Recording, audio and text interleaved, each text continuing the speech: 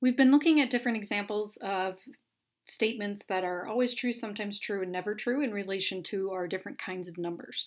Now, one of the reasons that we've been looking at that is to see what operations they are closed under. So if operations are closed under, or if the numbers are closed under an operation, that means that it's the same kind of number when you finish the operation. So if whole numbers are closed under addition, that means when I add whole numbers, that I get whole numbers, right? So I'm just going to make a list here of things that are closed and under what operations. So our whole numbers are closed under addition, but they're not under subtraction, because if we do something like 3 minus 5, that gives us -2, which is not a whole number. Okay? So our whole numbers, the subtraction is not closed. Addition is closed, or it's closed under addition. It's closed under multiplication, but it's not closed under division. Because if we take, again, 3 divided by 5, that gives us a rational number. Okay? Then we looked at our integers. Integers are the positive and negative whole numbers, and integers are closed under add, subtract, multiply, but not divide.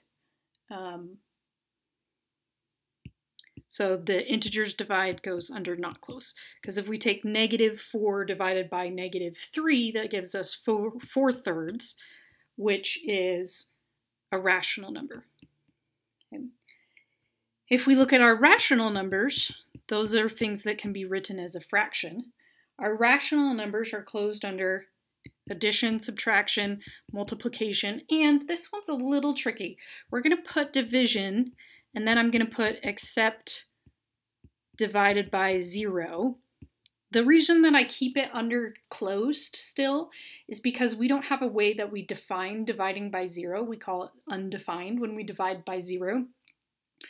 So as long as you have that specification that you're not allowed to divide by 0, then rational numbers are closed under division.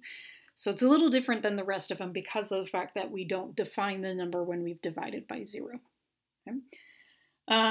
And then we have our irrational numbers. Now our irrational numbers, none of them are closed under addition, subtraction, multiplication, or division. So all of our irrational operations go under not closed. Okay, because there's always a counter example to one of those. You could have some that are irrational, but there are some that turn into rational numbers. And remember, rational numbers and irrational numbers are two separate groups. They're not subgroups of each other, like integers, rationals, and whole numbers. Or I should say it, rationals. Whole numbers and integers are a subset of rationals. Okay?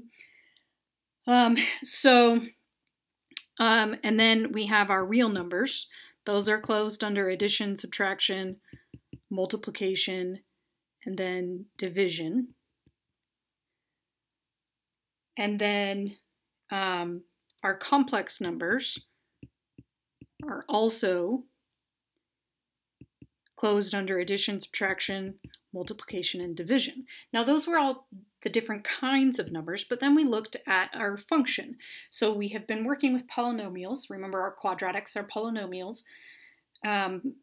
We just have been looking at it as they have exponents that are integers, and they're positive integers, or non-negative integers, and then their coefficients are whole numbers, right? So our polynomials are closed under addition, subtraction, multiplication, but not division, because when we divide two polynomials, we end up with x's over x's. So it becomes a rational function instead of a polynomial function. You'll learn more about that next year. But these are the reasons that we've wanted to look at this. So keeping this in mind helps us see the similarities between things that we've done before. Notice that our integers, it matches, the polynomials match the closed operations. Those two match. So it kind of can help us keep those in mind and know if maybe we've done something awry when we're doing some of our operations. So that's why we were looking at specific examples. So we could have this idea of what operations, or what numbers are closed under what operations.